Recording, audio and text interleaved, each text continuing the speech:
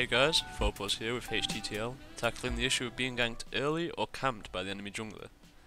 Now honestly, it does suck when this happens to you. You can't always know for sure it's going to happen until it's too late, but there are a few things you can try and spot early on. First, in the loading screen, consider if the enemy jungler is likely to start their red buff and roam early.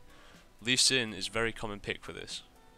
Second, check where their mid enters their lane from. If they head in from their red side, you can presume that they've pulled red for their jungler, and if they head in from the blue side, you can presume they've pulled the blue for the jungler. If he's came from red, it's more likely that you're going to get level 2 ganked. Your next sign is the body language of the enemy top laner. Take note if they're acting extremely aggressive, or have taken a more aggressive starting skill or item. Equally, they can play defensive and try and bait you in, so be careful of that.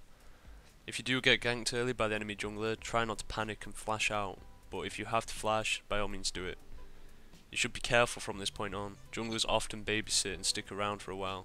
You cannot just stand on your tower though, because if you stand next to your tower you're going to miss out on a lot of EXP and CS and fall behind quite quickly. Try your best to pick up any CS you can, but always be careful of them just returning, especially if they can turn invisible like Twitch. If you take too much damage you might have to go back to base, and it's better than giving them just a free kill. At this point, ask your jungler to either counter jungle or put pressure on other lanes. However, in solo queue, it's often junglers just won't listen to you.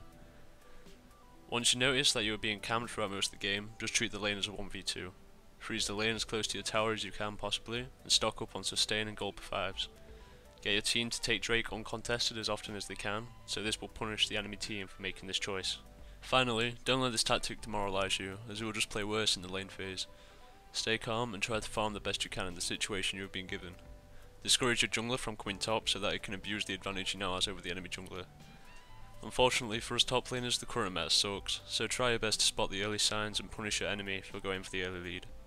Until next time, this has been Phobos, and good luck top laners.